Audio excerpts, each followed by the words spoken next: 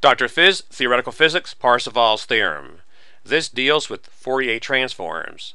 Let's look at a definition of a probability distribution, p of x, which arises from taking a function f of x and taking the complex conjugate of f of x and multiplying those together. You will recognize this is what they do in quantum mechanics, where this is the wave function f of x, and you take the complex conjugate of the wave function to get the probability distribution. Well, we don't need quantum mechanics because we're going to take this as a definition. And given this definition, I'm going to show you a neat result that relates f of x with its Fourier transform in a certain way involving normalization. Normalization refers to the fact that when I integrate this, I get 1. When I integrate over everything, I get 1. In other words, my probability must be 1 to get something. When I consider all the cases, something has to happen. So here, I'm going to write my f of x as building it up from the e to the plus I k x's. Remember this rule where you think of constructing, synthesizing or making the f of x function from these components, kind of like your Fourier components in this integral form, this Fourier transform idea. So this here is actually the inverse Fourier transform because you're getting f of x from the coefficients capital F of k. But I like to think of this as constructing the f of x from these pieces, e to the plus I k x, and this is my weighting factor. It gives an idea of how much each of these contribute in the integration. Then when I have this set up like this, I take the complex conjugate, and that's simply taking the complex conjugate of the Fourier transform, because f of k with a capital F is your Fourier transform of the function f of x, and then I flip here the sign for the exponential since I star is negative I. Notice here I introduce k prime because I'm going to multiply these two together, and since this k is integrated over, I have to make sure I pick a different integration variable here, otherwise it'll be confusing. I'll have two integrations with respect to k, and that's not what we're supposed to do here. We're supposed to integrate all of this, say, with some variable k, and then all of these with some variable k prime, so as to keep it distinct from this other summation or say integration variable. So doing that, we construct the p of x by multiplying these together. So what we'll have here, if we simply copy the f of x here over on the right side and the f star of x over here on the left, factor on these two situations that we're multiplying here. Let's see if we can work it out and get everything. Well, we have 1 over the square root of pi, and there's two of those factors, so that's 1 over 2 pi. We then have a double integral since we're integrating over k and k prime.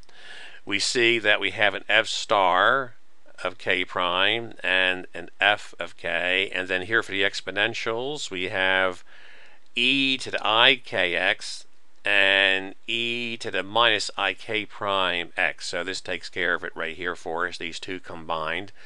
And now we integrate this over all the x's, since we must get 1, and see what happens. This is the way to arrive at a very, very neat result. So we integrate over all of the x's, so that introduces another integration, here one with respect to x, and everything else from here has been simply copied down here. We just slap on a dx and an integral here that goes from negative infinity to plus infinity. Well, with these three integrals, it looks quite messy and scary, but Dirac delta function idea comes to the rescue, because here when we integrate the dx one first, since these are independent of each other, we're going to get that neat result with the Dirac delta function. So let's get prepared for that by bringing the f star and f factors here out to the left because they involve k. Move the 1 over 2 pi in here with the x integration and the x stuff here for the integrand, the e to the I times that k minus k prime times the x, then I recognize this. See, that's that signature 2 pi, 1 over 2 pi, which you get for the Dirac delta function integral representation. And then you have something here like a dx and an x up there. And what's in front here, ignoring the I, that's going to get your delta of k minus k prime. So this here gets replaced with the Dirac delta function, k minus k prime, and that means one of these integrals, k or k prime, can be done very, very quickly. In fact, we're going to use the result here to do the k prime integration, and what that says is that we will sift out from the k prime integration the values where k prime equals k. So that means this integral is very easy to do because of the Dirac delta function.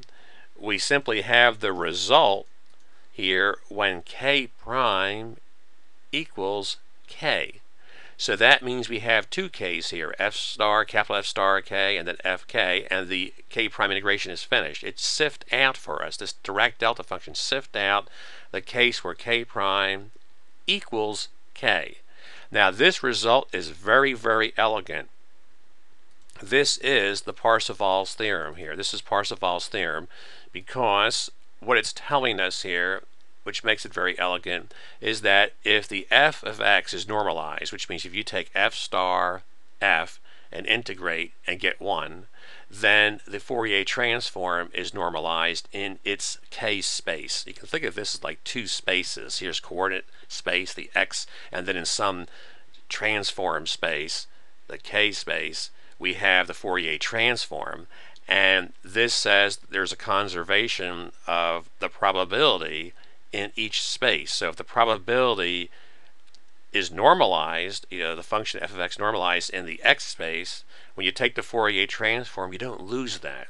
That still is intact. That integration over all the cases gives you 1. Very, very nice applications of this in quantum mechanics, where x refers to the coordinate space and k is your momentum, p is h bar k, and you can see by Fourier transform a relationship there. Well, we're not going to do that as quantum mechanics, but at least make a little point there how that's applied if you should take quantum mechanics.